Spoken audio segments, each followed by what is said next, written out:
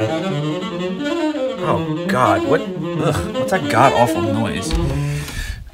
Oh, it's just my friend Joe. Hey man, what's going on? I hear you're struggling with your technique there a bit. You want some pointers? Sure. Hey everyone, welcome back to another video. As you saw from the intro, my friend Joe here is really struggling with his technique on the saxophone, and I know a lot of you might be struggling or your students might be struggling as well. So in this video, I'm going to show you how to teach smooth jazz saxophone technique. You know, it's a really nice day outside. I believe it's good to get out and get some fresh air every once in a while. You want to go outside? Let's do that. So we're going to continue the lesson outside. All right, here we are outside and we're going to be working on technique. So the first thing you're going to want to have your student do is take the saxophone off of the neck strap. Why don't you do that? Great. You're going to want to stand, if you're right-handed, with your left shoulder facing the target. If you're left-handed, put your right shoulder facing the target. So let's do that. Let's turn them around here. You're going to point with your left hand out towards your target, grab your right hand on the tenor, lean back, and just give it a rip. Let's see what happens the first time. Go for it. Okay. So that wasn't that great. Let's get a marker. So I'm really big on tracking progress when we teach and when I show my students things. So we're going to use these beautiful Kenny G pictures as markers. So let's mark where the first one is. Went about this far. So it's not bad for a first try. So let's keep that there. There we go. Put that, beautiful.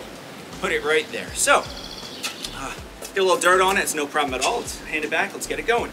Let's try one more time. So what you didn't do is you didn't get your right arm back far enough. So you want to really make sure, I call this is called opening up, or really stretching out in the music. You know, some people talk about, oh, you got to stretch the music, you got to stretch out. What they're really talking about is your shoulders. So what I want you to do this time, Joe, is stretch your right shoulder back even further to get more of an extension. When people talk about upper extensions and extensions in music, they're talking about your arm extending back so you could launch the tenor even further. So let's try it. So extend that arm back really far, even further, even further. There you go, give it a rip. Oh, even better, wow. Even better. We had a decapitation, and that's to be expected. Don't worry about the decapitations. They can be fixed. And by fixed, I mean doing it again. So let's check that one out. So having these divots here is a great thing. This is why I recommend doing it outside. This is why I recommend doing it outside. Put it in there, put a little stick on top. Oh, that's beautiful.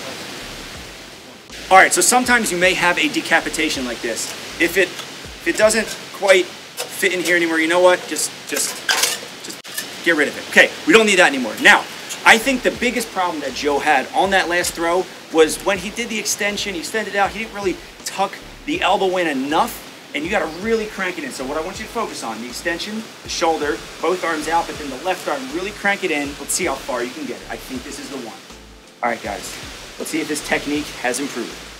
Okay, remember extension, all the way out, and really tuck that left arm in.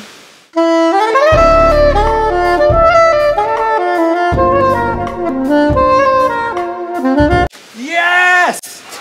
Oh my God. Look, I'm gonna go down there. We're gonna see exactly how far he threw it. Okay, Joe, this is amazing. Okay, don't mind me. Walking down the hill, look at this. There was the second throw, all the way down here. Joe, I can't believe you did it. I think he's got the technique.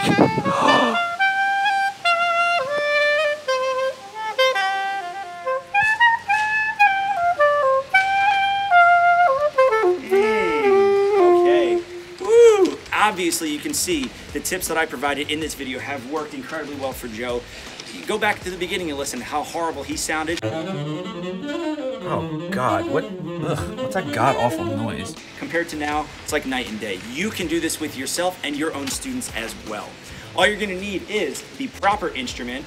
You're gonna need some markers to track your progress as you go through, and you're gonna need to obviously work on your technique to get rid of the bad saxophone.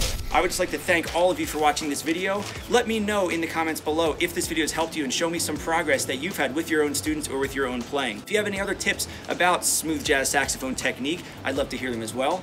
Please subscribe to my channel to be notified of everything new that's coming out. Browse around, check out some of the other videos. Thanks for watching, and I'll see you in the next one.